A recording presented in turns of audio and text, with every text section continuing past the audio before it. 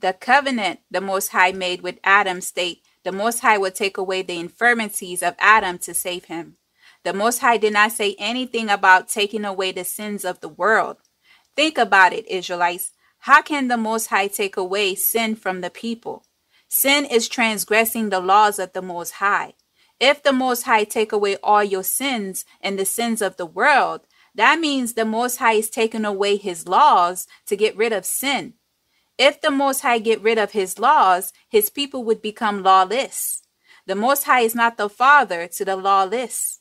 The scripture said, heaven and earth shall pass away, but the word of the Most High shall never pass away.